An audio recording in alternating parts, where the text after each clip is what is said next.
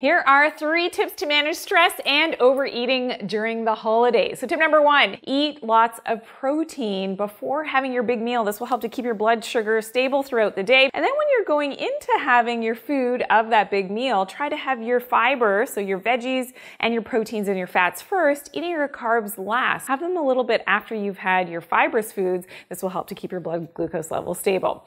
Tip number 2, let's treat that vagus nerve. So the vagus nerve, of course, has a lot to do with our stress levels. 3, 4, 5 breathing is something that you can do to really help to keep your vagus nerve relaxed. So you're inhaling for 3, holding your breath for 4, and then exhaling for that extended exhale with 5 seconds of exhaling.